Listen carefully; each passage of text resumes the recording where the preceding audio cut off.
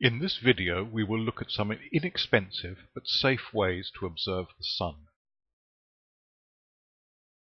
We will not consider specialist kits such as hydrogen alpha filters that are used by experienced observers.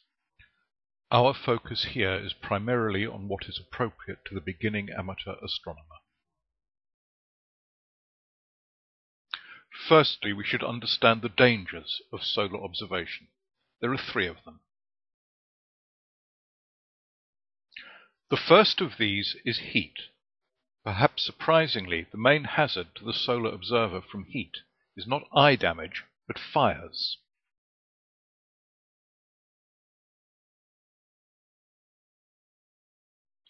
Whenever the sun's unfiltered rays are focused, there is a potential fire hazard. Always ensure that you are in full control of any optical equipment so that this cannot occur.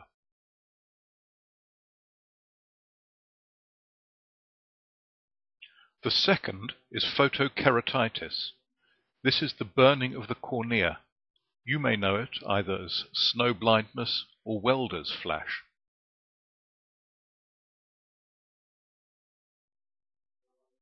This form of damage is relatively rare in solar observers.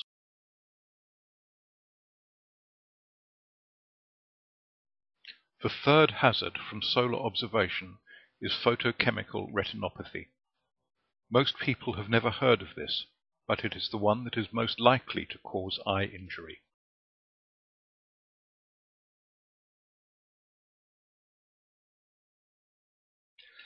It is caused by ultraviolet, specifically UVB, radiation. The UVA is absorbed by the cornea, where it causes photokeratitis. Photochemical injury is painless, but it can cause full or partial blindness. It is usually temporary, typically lasting 2 months to 1 year, but it can be permanent. The most likely cause of photochemical retinopathy is the failure or improper use of a solar filter.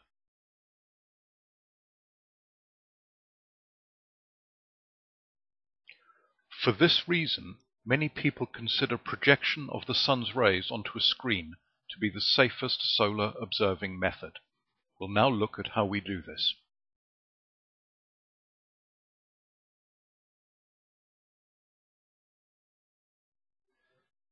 This is a very simple projection system being used at the eclipse of 1999, August the 11th. It consists of a sheet of white paper clipped to a square of plywood that is held in place by a length of aluminium angle. The other end of the aluminium is attached to the tube of the telescope with a pipe clip, also known as a Jubilee clip. The device is adjusted by bending the aluminium. Simple but effective. The image of the sun is focused onto the screen. I prefer to use inexpensive eyepieces for this. The one here is a 20mm Huygens. There is a circular card mask on the telescope tube. This not only keeps the projection screen in the shade, but also prevents the small finder scope from receiving direct sunlight. Remember what we said about controlling potential focuses of heat.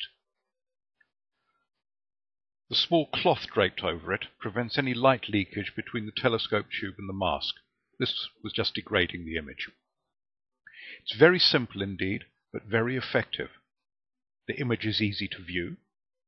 In fact, many people commented that the image from this was the best from any of the dozens of projection setups in the field. The main hazard is that someone could attempt to look into the eyepiece. The aluminium angle makes this very difficult to do, but there should always be a responsible, vigilant person in attendance with any projection setup to ensure that this cannot happen. In an emergency, merely shift the telescope so that it is not pointing at the sun.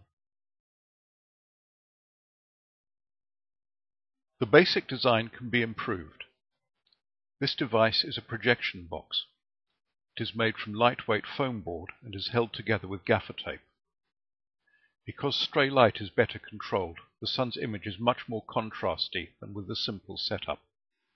However, it is not as amenable to group observation. Here is a photograph of a sunspot taken with this setup. Just take a photograph of the screen through the observing hatch in the side of the box. Your finder scope will not be shaded with this setup, so remember to cap it at the big end. Solar filters, with one exception that we will examine later, are entirely safe if they are used properly. However, there are two caveats. Firstly, only ever use materials specifically designed for solar observation, and use them only in accordance with the manufacturer's instructions. Secondly, because even a pinhole can let in sufficient light to cause photochemical retinopathy, any form of solar filter must be checked by a competent person every single time it is used. The simplest incarnation of these is probably what has come to be known as the eclipse shade. These are spectacles with a filtration film as the lenses. There are, of course, no actual lenses. You should never use an enclosed Cassegrain type telescope, such as the common Schmidt-Cassegrain and Gregory-Maksutovs, for projection of the sun, because of the likelihood of damage from the heat build-up inside the telescope. Filtration is therefore your only option. You should obtain your solar filter from a good, reputable astronomical retailer. I make my own from a substance called Baader Astro Solar Safety Film.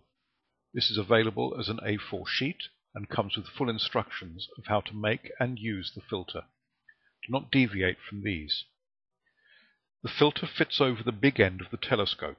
Never use a filter at the eyepiece end. This is the exception that I mentioned previously, but more on this later. You can also use them with binoculars. If so, tape them on with masking tape, because the way binoculars are used, there is more likelihood of the filter slipping off than there is on a mounted telescope. You should ensure still that the filter is secure. On one telescope that had little lugs on the side, I cut L-shaped slots in the filter so that it made a sort of safety bayonet connection system. This really is the best option for simple solar photography. Here is a spotty sun, and here is a bit of detail. And now that exception I warned you about.